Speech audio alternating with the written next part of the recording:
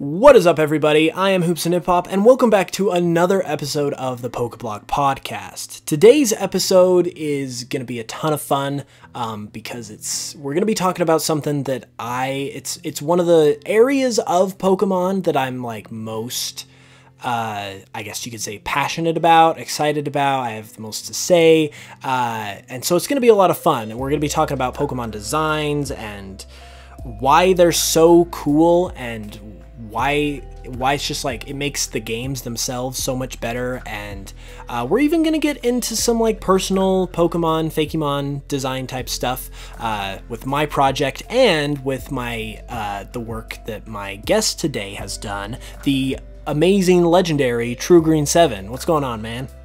Hey, I'm sure this is gonna be like everybody likes. If you like Pokemon, you like Pokemon designs. So this has to be interesting, right? Like whenever a new game comes out, the most exciting thing is always the new Pokemon.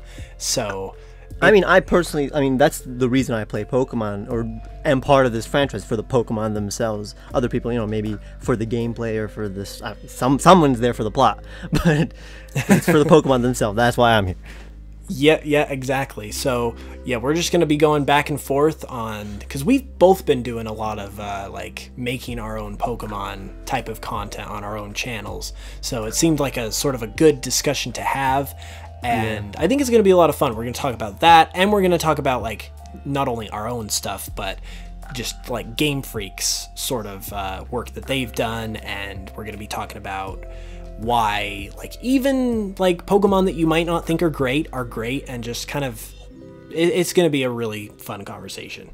It's going to be a lot of fun. I think it's going to work well because I try to implement the philosophy of Game Freak's design. I mean, like, I can just pretty much say it. Like, Sugimori himself, I think, I know, I read the interview where Sugimori like basically said the philosophy in terms of Pokemon designs, where he tries to make, if a Pokemon's super cute, he tries to tone it down a little bit, maybe give it some goofy elements. If a Pokemon's super intimidating in the design phase, he'll give it something to make it a little cute or lovable. That way, every Pokemon design is somewhat balanced and that's what makes it look like a Pokemon. I think that's the formula that people recognize in Pokemon, where, Pokemon aren't too cool, they aren't too intimidating, there's no creepy Pokemon that is too creepy. You can love any Pokemon, honestly.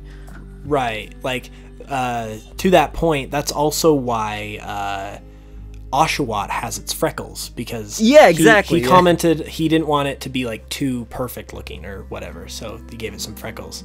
And then you always hear, like, not only Sugimori but other designers talk about how every Pokemon needs to look like it could be your friend, like it could be your ally. So, which is funny because I think like Sugimori was definitely learning this formula while making Generation 1, because like he said that even he wasn't able to really make that cute of Pokemon too cute. Like, his cutest Pokemon that he designed was like Clefairy, and even then there are way cuter Pokemon in Gen 1 that he got Atsuko Nishida, the creator of like Pikachu, to make for the franchise. So I think it's hard for them too. It's a difficult process.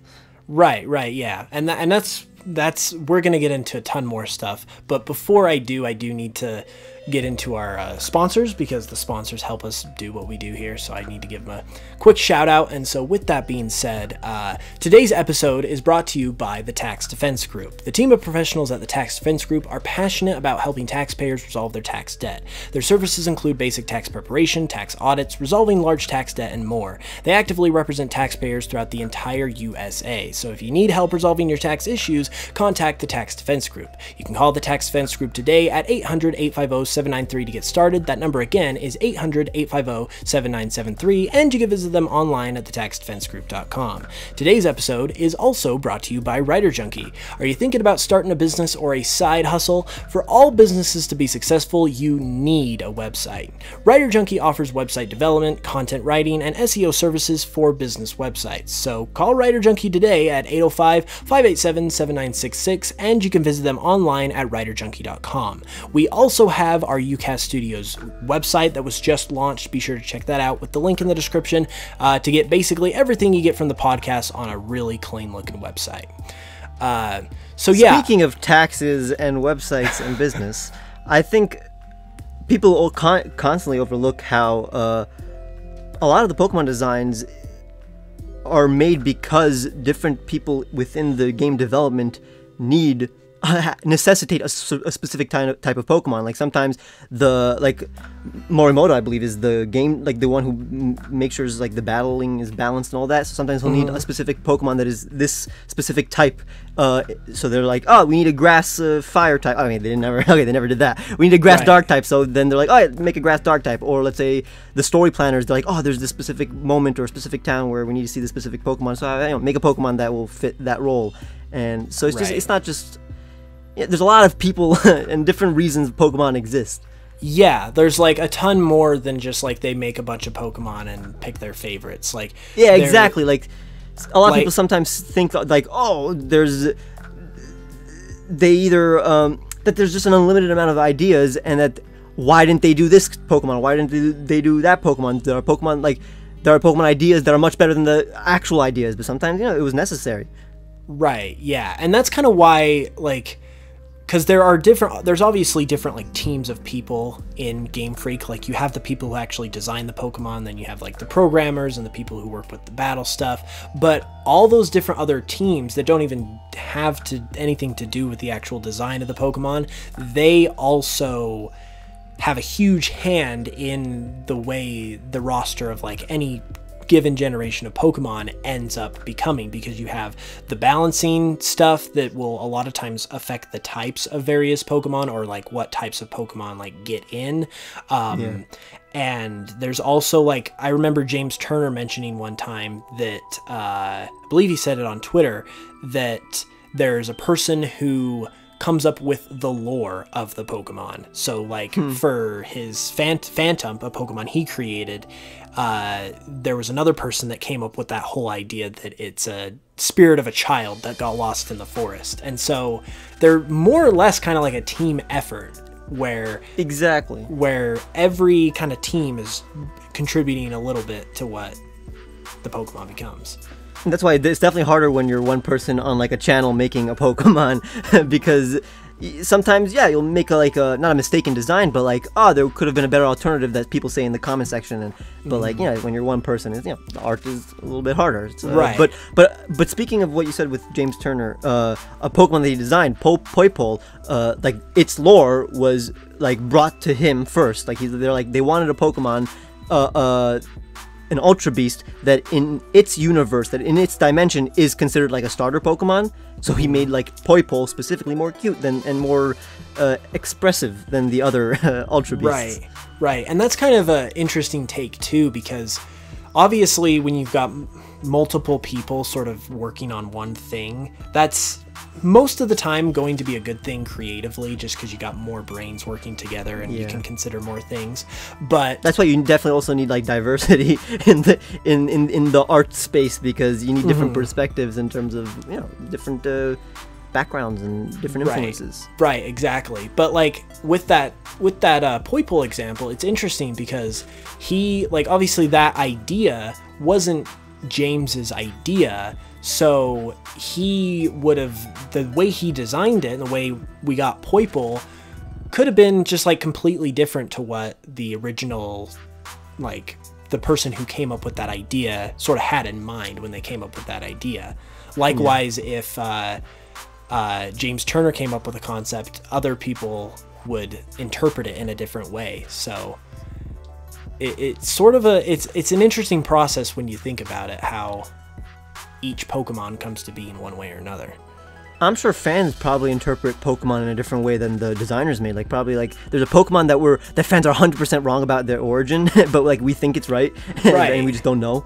Yeah, I love that. Like, because it's interesting to think about whether some of those are actually true, because there's a lot of videos of people going into that type of stuff, and some of them are super like fascinating and they make a lot of sense, but it's like it could just come out that like it's completely different what the actual like artists were thinking, and it's just sort of the fans like connect. They're basically just overthinking it.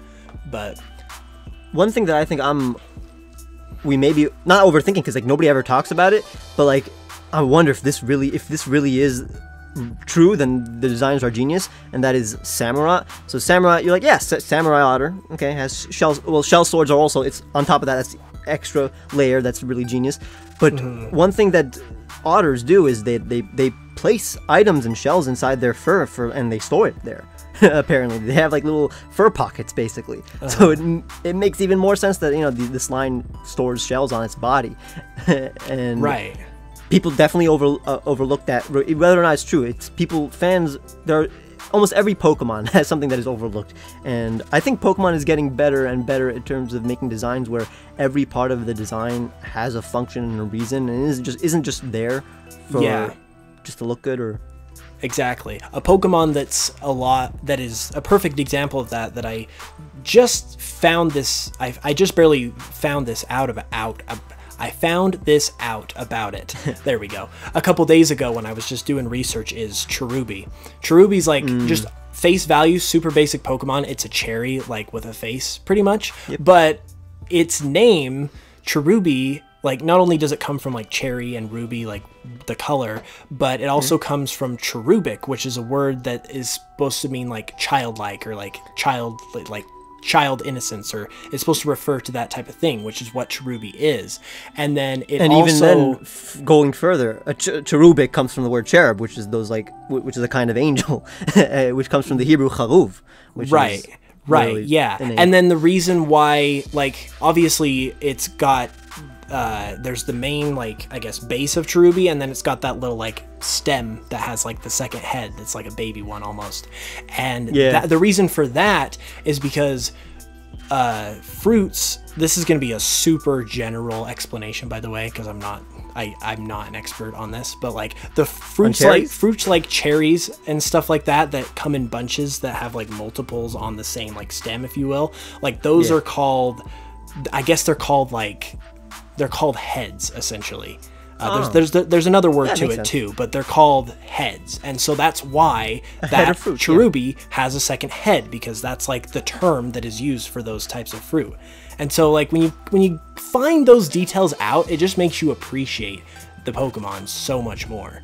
But even if that's like everybody constantly tells me whenever I'm telling them like some kind of origin, they're like, the origin doesn't make the Pokemon better, just because it has some kind of background doesn't make it like more enjoyable for me. There are some people like that. I mean, I guess it's a valid opinion, but even when a Pokemon doesn't have some crazy cool origin, I mean, Salandit, for example, it has a cool origin, but the reason I love Salandit is because like it's just cute. It's not even classically cute. It just skitters around, has that cute like face, and it's just, you can find that about any Pokemon, and that's actually like my brother is kind of the reason I realized that this is a philosophy that I kind of want to like push and like and spread, which is that like my brother just like saw Salandit for the first time when it came out, and he's like, wow, I love it. And like he didn't need a reason to love it. He just, you know, I love the personality, I love what it's about, I love the vibes that it's given me, and I'm like, yeah, that's what's so cool about Pokemon, that you don't really need a reason to like a Pokemon, and there always is a reason to like any Pokemon, but you bond with a Pokemon sometimes instantly, or, you know, after hating it and then using it in battle. So I think like people being objective about Pokemon designs are usually like inconsistent in their opinion, because like usually they'll be like, oh, this Pokemon is goofy and dull, but then there's another goofy and dull Pokemon that they love just because for personal reasons, like, oh, I love that goofy and dull Pokemon, he makes me happy. So like, there's no reason to try to justify in the end a Pokemon, like your love for a Pokemon, or try to be hypercritical even, because literally any Pokemon fan has personal reasons for liking any Pokemon, and I think people should try to take away their objectivity sometimes when it comes to Pokemon, or like their logic, I guess, because it's like, why not just enjoy all Pokemon? Right. Like, because if you can see other people do that, if you can see, like, just hearing a person describe their favorite Pokemon, even if it's a Pokemon you hate, you'll start liking it. Like, you'll instantly like it a little bit more once hearing from a person who loves that Pokemon. So why not do that to yourself? Why not just try to like any other Pokemon? Because there's no reason to be objective, because you're probably not right even. Nobody's right in terms of a Pokemon design. Yeah, I think having like an open mind about them is super important, because like you said, you can like be introduced to a Pokemon for the first time and like it for basically any reason. Likewise, you can dislike it for any reason. So I think like you should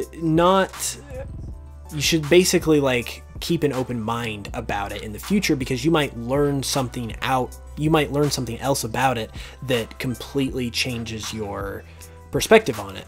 Like for instance, Vanillite is a Pokemon that was like, and its whole family are like more or less like the majority of people dislike them just because, oh, it's an ice cream Pokemon. Like, that's not creative at all. But I personally decided to dig into that family a little more, and I found out that Vanillite is like that whole line. They're obviously based on soft serve ice cream, but soft serve ice cream originated out of New York. Like that's where it was first like developed and popularized, basically, and it's a Unova Pokemon and that place is based on New York. So it's like it has a reason why it is the way it is, and that kind of explanation kind of takes, like, people can still dislike it if they really dislike it, but a Pokemon like that, a lot of people don't like it because they're like, oh, it's uncreative. Well, the thing that you think makes it uncreative is actually like a very specific, like actually has a very specific reason, like why it is that way. So it's inspired. But here's what's so crazy, that like a person can be like, oh, I don't like it because it's uncreative, and try to give you their logic or whatever, but then you can be like, yeah, but I don't think it's uncreative. And then what can they say? What can they say to that argument? Right. Like, you thinking it's uncreative doesn't make the Pokemon uncreative. Maybe if you're an art critique or something, yeah, probably you can have a more valid opinion than others. But it's just, in the end, it all comes to personal taste. and what's crazy is that, like, I get like disliking a Pokemon, especially if you're like you're just uncomfortable around the Pokemon and don't know why, or maybe you do know why, but you just can't help it. You're uncomfortable. There are Pokemon like that for me where I see it and I'm uncomfortable. I don't hate it, but I'm uncomfortable around it, so I can't like help it. But like, there's no reason to hate a Pokemon. You know what I'm talking about? You can dislike. Like, what's the reason to have a personal grudge against the Pokemon, unless, you know, I don't know, you encountered a Pokemon that killed your team in a Nuzlocke or something. But it's not like it's a thing that is necessary to hate in order to make the world a better place. It's not like racism or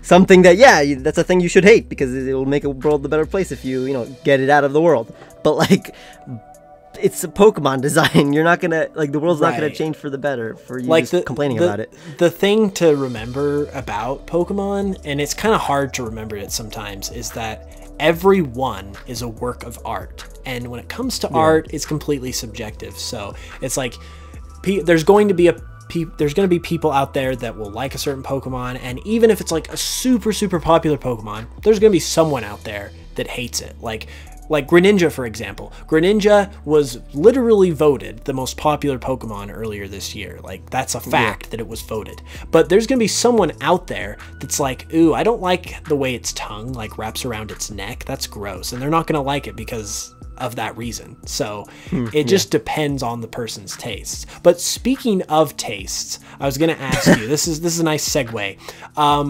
We talked about how, like, sort of what our, I guess, thoughts are versus like how Game Freak comes up with a Pokemon. So when you are making a Pokemon for your own channel, because you've done like making Pokemon based on like your daily walks that you do, or like your fears, or just a bunch of different things, what are the kinds of things you like to do when putting a Pokemon together? Like, what kind of like inspirations and different like what things do you like to bring together when you're making a Pokemon?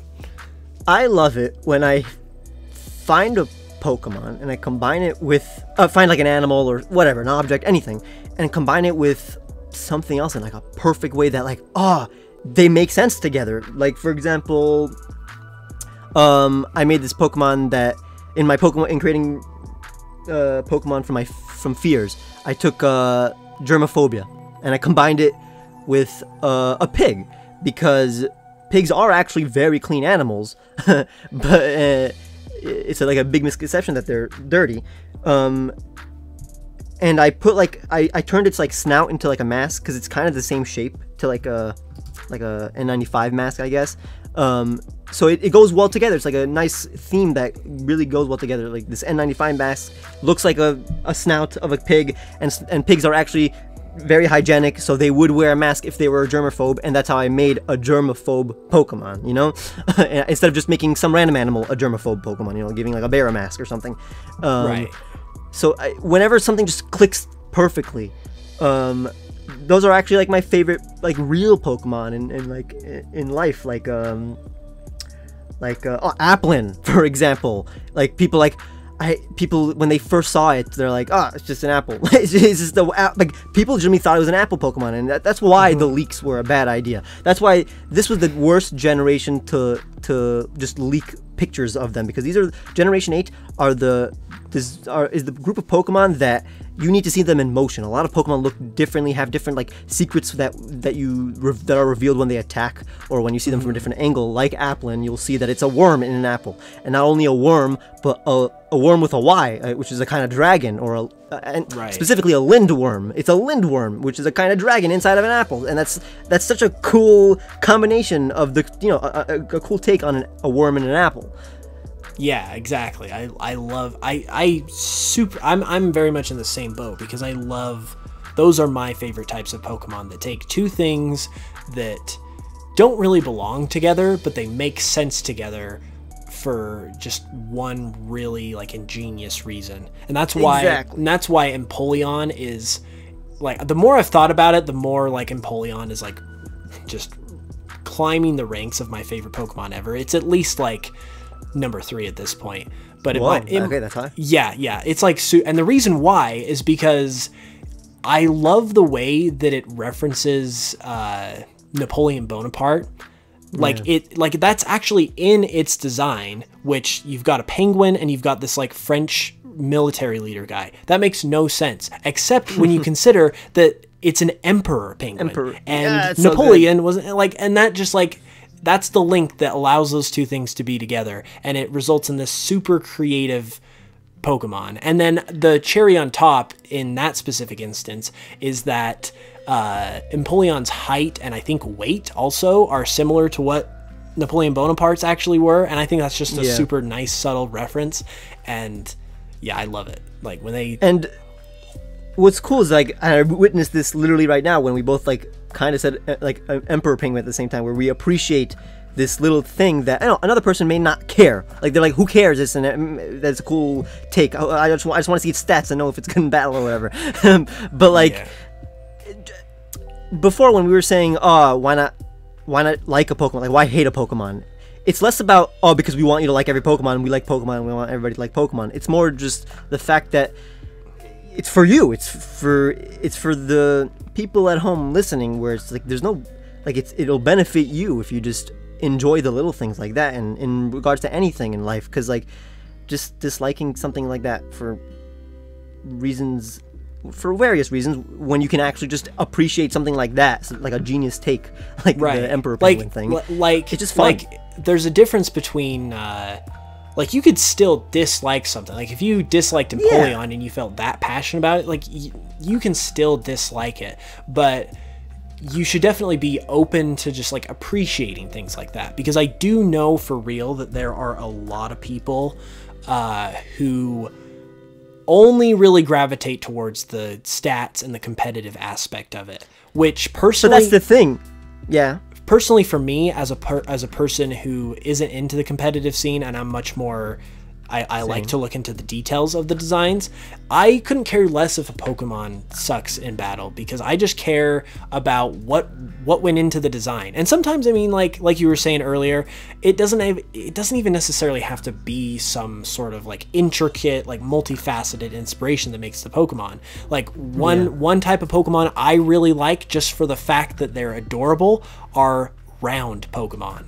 So Rowlet and Spheal and like Pokemon like that, that's just like they appeal to me so much just for the fact that they're round. Like to be fair, they're very cute. Like, yeah. Do you have an example of like a Pokemon that you gravitate towards, even though it's not like generally accepted to look good?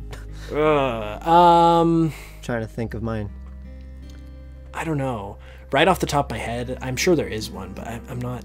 One isn't necessarily coming to mind right off the top of my head. But yeah, I mean, like, well, I mean, one Pokemon of this generation, although I know the reason I like it, like, one Pokemon that I love is Caparaja, and I know why. I like elephant's my favorite Pokemon. It's green, and it's an actual big elephant, unlike Donphan, which I also love. But like, it's the first time where like I really like this Pokemon, and everybody else is not liking it, and it's like. And I'm kind of being a little, it gets me anxious because I'm like, what is wrong with me? Why is everybody like, am I like seeing something that everybody else is not seeing? And it's weird. It's weird when that happens. Right. Yeah, I can totally understand that. But you sort of have like, I guess, a more specific reason to like it. Yeah, I get that one, but I'm trying to think of like one that like, but that's the thing. Like I can like I'm looking at a list of Pokemon right now, and I'm like, I'll just pick a random Pokemon that I'm like, oh, I like, even though it's not a popular Pokemon, I'm like, okay, I like it. LGM. It's cute. Okay, that's because it's cute, so you get it. Okay, so that's a different one. I'm trying to... but some people don't think LGM's cute. Let's pick a not cute Pokemon. Okay, oh, Heatmore. Everybody hates Heatmore. I don't know. I like it. Like, I'm fine with it. I like its patterns, and I like its lore with Durant. It makes sense, and it's really nice. I mean, it's an ant. A lot of opinions that I don't get are people disliking an ugly Pokemon that is based on an ugly thing, like an Anteater or Barbaracle. Like, what did you expect it to look like? Like, there can be ugly Pokemon. That's how real world is. Okay, so the perfect example, I was actually just looking yesterday. I was looking up something about Bruxish, and Bruxish, like, everyone hates it because it's super ugly, but the thing that it's based on actually looks pretty much exactly like it. So it's like, it's ugly. Are not good looking. Yeah, it's like, it is ugly, I'll give you that, but it's not like they just went and like drew this like horrendous fish. Like, they did it for a reason. And another one along those same lines is, holy crap, the Crabominable. The name almost escaped me. Where it's like, it's super ugly, but it's ugly because it's based on a Yeti crab, which is why it's a Yeti crab. And I think just that alone, yeah, exactly.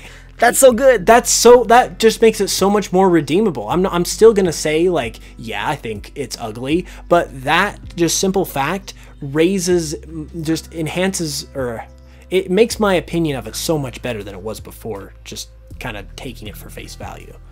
Yeah. Oh, another example, like Toucannon. Like, I used to be like, oh, it's just a toucan. But then, like, seeing its beak light up when it moves, just its attitude. I do like the fact that it's angry and like pissed off all the time. Sometimes you just enjoy the vibe of a Pokemon, and might as well, even if the design isn't crazy awesome. It's just, why not? Unless maybe hating a Pokemon makes you, gives you happiness. So I guess you can do that too if you want. It's just not as fulfilling. Right, yeah. I mean, you did bring up Barbaracle. Barbaracle has always been one of my least favorite Pokemon, just because, I mean, it is the ugliness of it that just, like, gets to me. But also, I can never unsee, every time I see Barbaracle, it just reminds me of that one scene from Toy Story where they get to Sid's house and he's got a bunch of toys that are made up of like mismatched parts, and that's what I see in Barbaracle. And so every time I'm just like, you are an abomination of a Pokemon. But it's because of like what I connect to it rather than... There's a lot of things like that where like people connect something that isn't really Pokemon related, and that's the reason they don't like it or like it. But what's funny is that, so like Barbaracle, like the reason I am like actually like it is because of like the ugly barnacle story from SpongeBob. So I'm like, oh yeah, it's an ugly barnacle. So like, gosh, that's cool. But what's funny is that like, if you want to talk about like our different tastes, like Cyndaquil, I love it, but it's technically my least favorite starter Pokemon in terms of just design. And why would that be? So it's again, it's not that there's any objectively anything wrong with it. It's still like in like, if I think I ranked it in a video where I'm like, it's still like an 8.5 or something. It's really good.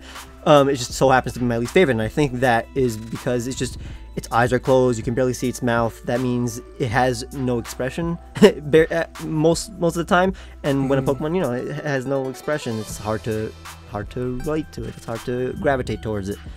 Other than that, like, it's fine. I don't think it's a bad thing that its eyes are closed. It makes sense, and it doesn't look bad. It's just it all comes down to that, where all the other starter Pokemon are cute and are happy or have some kind of expression.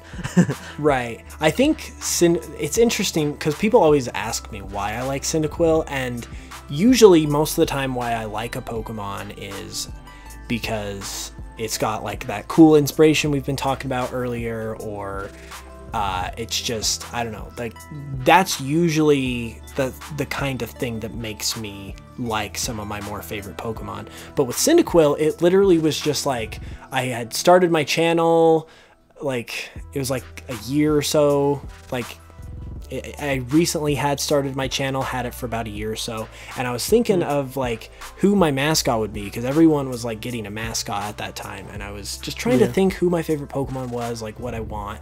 And every time I thought about that, Cyndaquil always came into my mind, and it was just like, it wasn't necessarily because I had a deep love for Cyndaquil that I carried with me like this whole time. It was just like, it was always one of my more favorites, and I was asking myself this question, it always came to my mind, and I was like, yeah, I like Cyndaquil, let's go with Cyndaquil.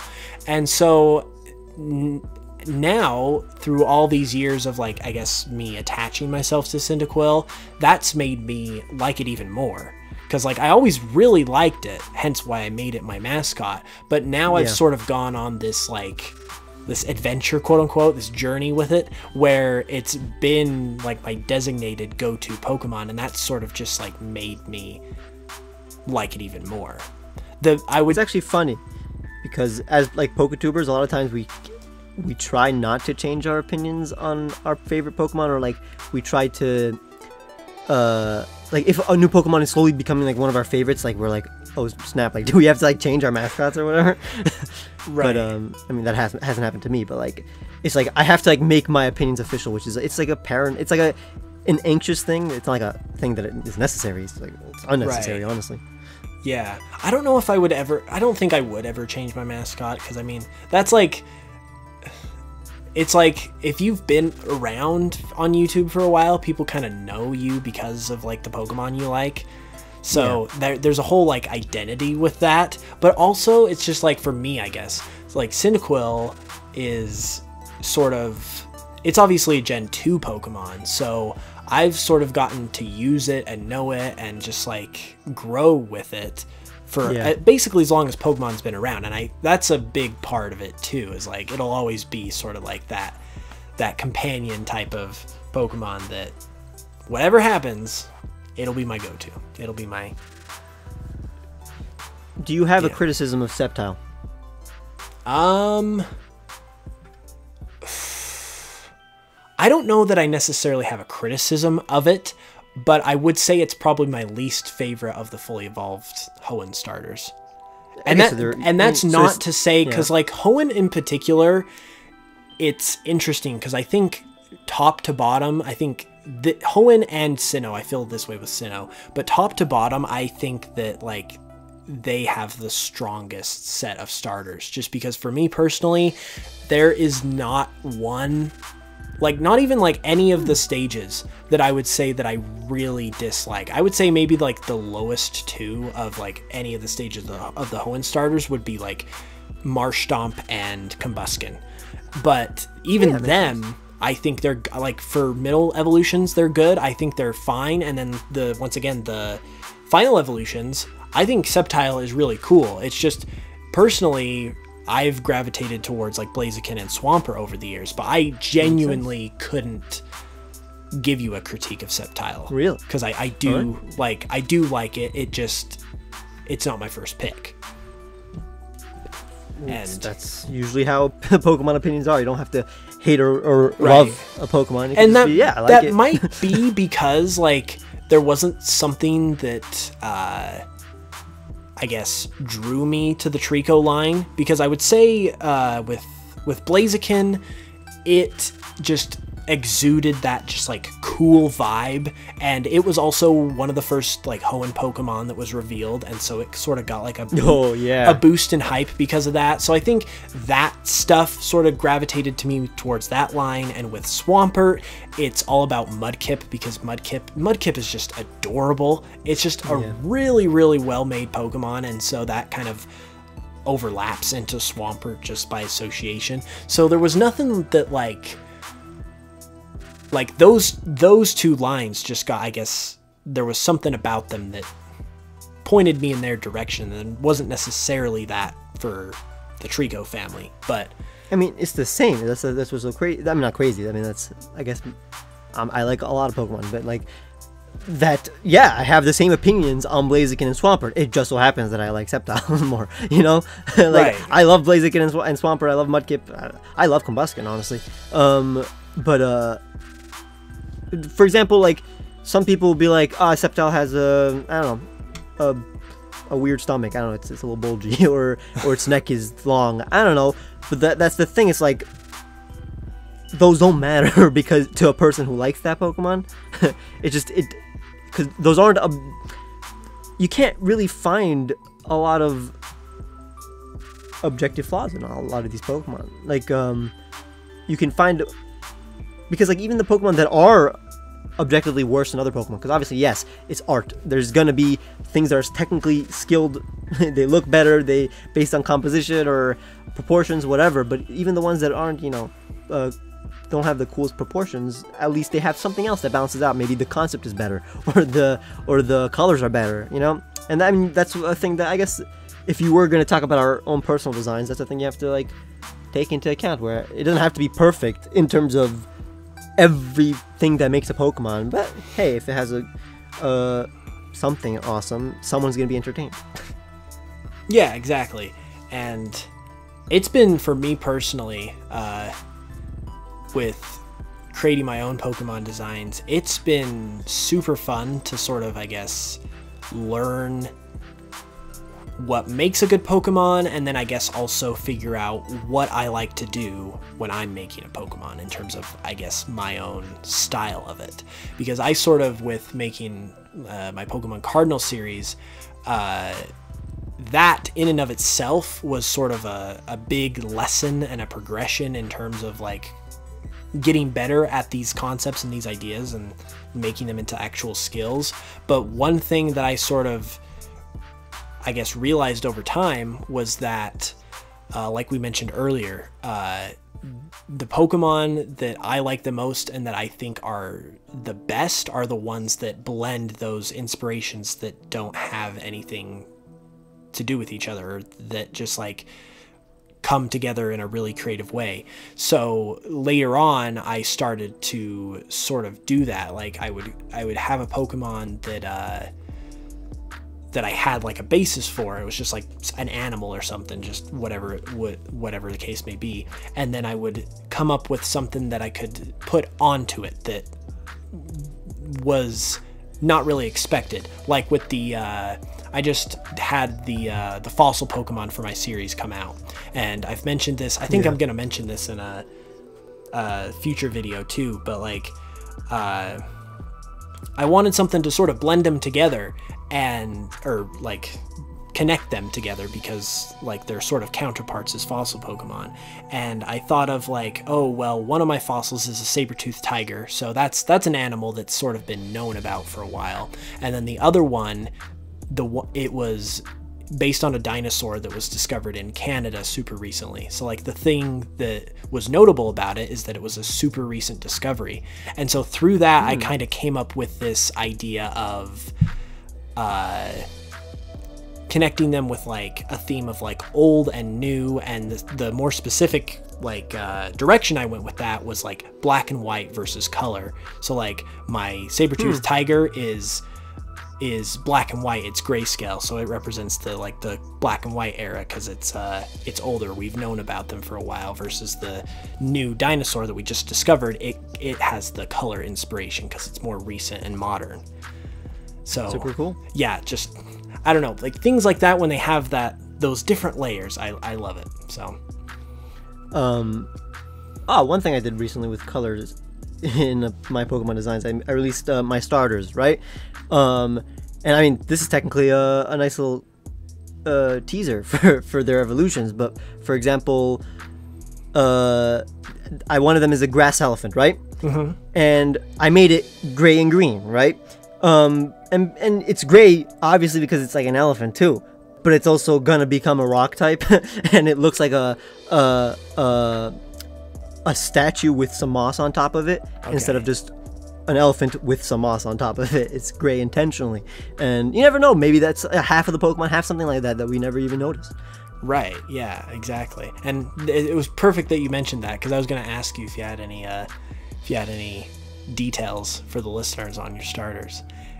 Okay, I mean, that's one. yeah, you don't want to spoil it too much. If there was, well, I mean, I'm not going to spoil the typing of like another, but like for example, the cow, its colors are very like relatively monotone and not dull, but they're just not super saturated. And that's because it's good. They're gonna become saturated. That's part of, like, I made sure that my starters, they have some kind of progression in the colors too. So for example, the elephant, the colors are gonna become darker and cooler. Okay, and like more, have a cooler tone and darker. The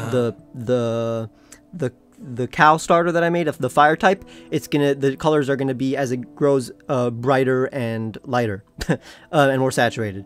And the dolphin, the water type, is gonna become more and more colorful and psychedelic as it evolves. Right. But also darker, like more Awesome. contrast. All right. So one more question before we leave off, that I thought would be good to ask you. Of all the Pokemon you've made for your channel, is there one that's like your favorite that you like the most?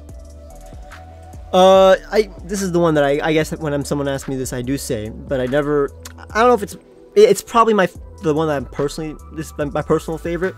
Definitely not like the best design or the best concept. It's just I don't know, something about it. I made this. So I went to, in one of the creating new Pokemon on a walk video, I went to this medieval art museum, okay? And medieval art is famous for just having the terrible proportions. All the animals look wonky. All the humans look terrible. There's no perspective because, some of it is intentional, but a lot of it is because, the Renaissance didn't happen yet, so they didn't know how to paint, okay?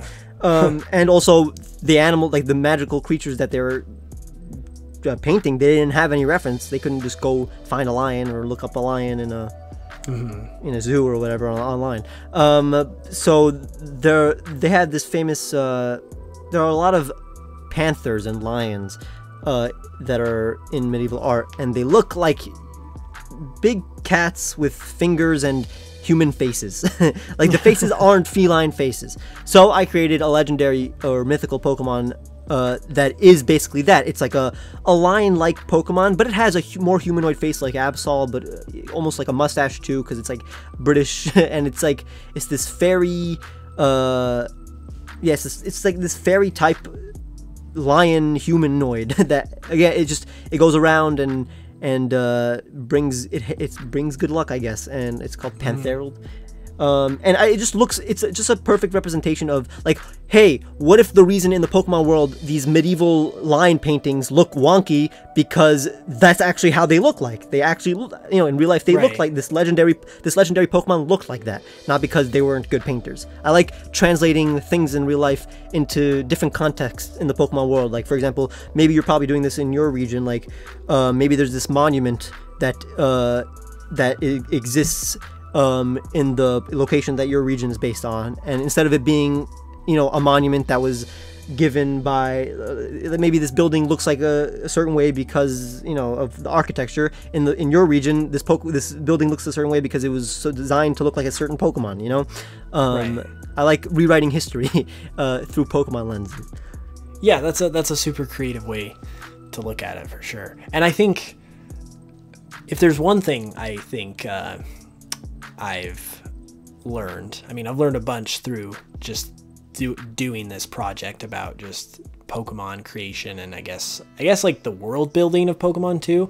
But one thing I've learned is that there are truly, like, the amount of ideas, the amount of designs you can come up with are truly endless. So no one can say, oh, they're running out of ideas, because there isn't a limit to ideas. You can make a good Pokemon out of literally anything if you've got a good amount of inspiration to it. Like that's what's so cool about them. Like, I'm sure you probably have this too, where like the channel feels way more fulfilling when you're creating things like this, especially personally, because on my channel for a long time, I think like the goal has been to not just teach about Pokemon, but teach, like, make people appreciate the real world, because that's what any fiction is based on, the real world. Like it takes inspiration from history and animals and geography and stuff like that. And I think back then, like years ago, where most of my videos were just like fact videos or whatever, or top tens, the way I would convey this lesson was through top tens, like just talking about a Pokemon that was based on something, or like some kind of mythological creature. But nowadays I can do that. I can teach these a certain mythological creature by creating a Pokemon based on that mythological creature, or by creating a Pokemon based on some animal that I like, and getting Pokemon fans into history and zoology, or I don't know, botany, whatever it is that I'm talking about that video. Right. It's just fun. Yeah, I definitely agree too. I for sure still love to do, like, I've done historically like trivia videos and things like that. Yeah. And I like that because I love learning about sort of, I guess, the development of the games themselves and little cool things that are in the game. Like that's a side of Pokemon that's super fascinating to me too. But there is a lot to be said about like, oh, like I built this, I created this, like this is mine type of thing. So I totally feel you, and I think that is a good place to leave off too. But I want to thank you again, man, for coming on. It was super great to talk to you. No problem. Because I think we do have a lot of similar ideas and like opinions about Pokemon. Like we have different ones, but I think we definitely are like-minded in how every Pokemon can be good. And you're definitely awesome. A chill person.